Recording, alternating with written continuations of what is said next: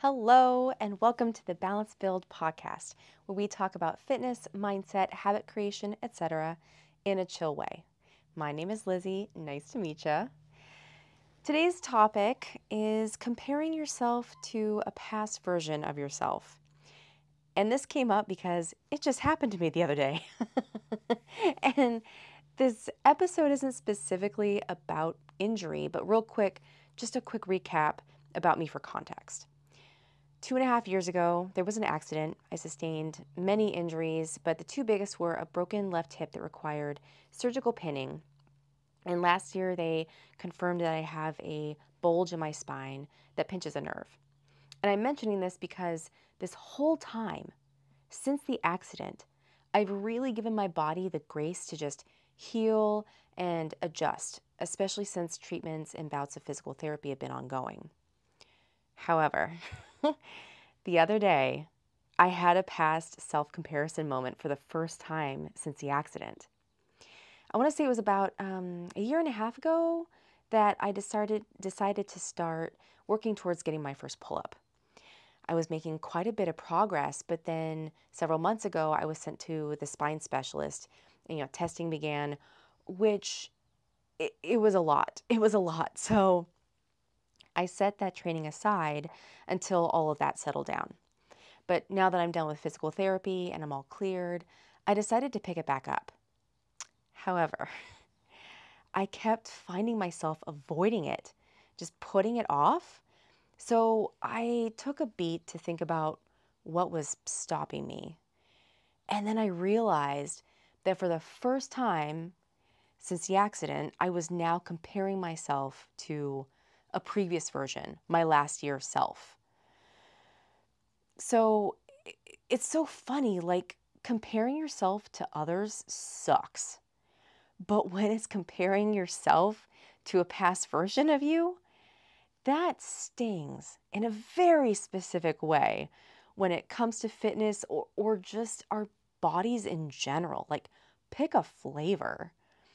It can almost feel like you're offended that your body didn't retain the strength or progress you had where you left off, or regret, shame, guilt that you stopped to begin with, or even the quote, getting what you deserve kind of trash. And if you feel like any of these things, you're not alone, and this happens to most people.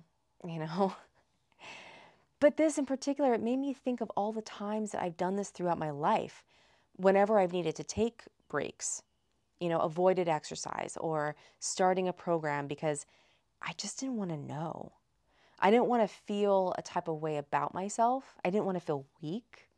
I didn't want to feel bad about what I had quote unquote lost. But that's all just another form of unfair comparison. I'd also like I'd also like to mention that brains are real assholes sometimes.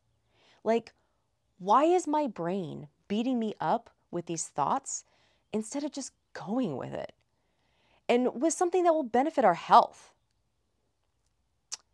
Examining our thoughts is actually pretty powerful. Like, really look at what's coming up so we can find other counter thoughts that are actually supportive and help us keep going, and practice them often so that over time we can drown out the thoughts that are in no way useful and just serve to drag us down. And we're holding ourselves back with our essentially stories our brain is making up.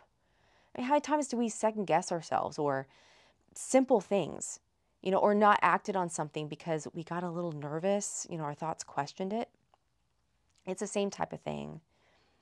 We have to decide on purpose to override those trash thoughts, starting, practicing, and implementing a positive mind shift or reframing of how you see yourself in your fitness.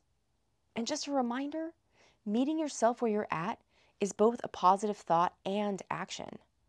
It gives you the space to explore what you need, what to adjust if your body isn't quite ready for a certain exercise or activity yet or again. But regardless of how long of a fitness break you've taken, it doesn't matter. We can focus on what we can do today that supports us now and our goals for the future. Just try to be kind to yourself. Get started. Don't judge it. Regardless of how you need to modify right now or how small your session may seem to you because you are comparing it to before, just try to find that gratitude for whatever movement or exercise is available right now and get excited about what may be possible as you go along. Let yourself find out and trust, embrace the process. And this this is probably a really strange thing to bring up, but we're just gonna roll with it real quick. So I need new glasses. My vision is waning. Guys, it's heading south. It's frustrating, but that's just the way it goes. I'm not going to sit here being pissed off at my eyeballs for aging or just doing a thing that happens. I'm going to go to the eye doctor actually tomorrow for the prescription I need. I'm going to order some cute glasses and I'm going to carry on.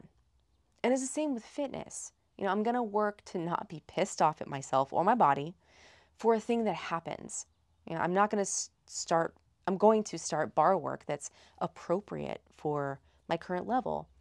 Keep showing up and find some compassion for life happening and a body that's doing its best. Anyway, I did suck it up. I got on the bar the other day and just did the damn thing. It was really hard. It was actually kind of surprising just how hard it was, but I'm definitely taking it down several notches going forward, to let my body get used to doing that motion and activity again. But I'm also deciding on purpose that it isn't a big deal. Again, I'm just meeting myself where I'm at, allowing my body the time and the space to relearn it, figure it out, and get that strength back. I'm ultimately working to take away the negative pressure of past me comparison and instead opening up to what could be possible when I don't punch myself in the face for taking that break or for where I'm at now. So I'll just wrap it up by saying that I hope whatever you are working on or struggling with, you just try to combine compassion with action and just do the damn thing. All right. Thank you so much for listening. You can find me on Instagram at The Balanced Build. My website is thebalancedbuild.offeringtree.com. I'm adding things and building it out, but it's all one step at a time. You're also invited to join the free Balanced Build Facebook group. It's an inclusive place for you to share wins, struggles, questions, accountability, and above all, support. If you can't find the group when you search, the link is in the show notes. Please join us and I'll see you there. Take care and happy training.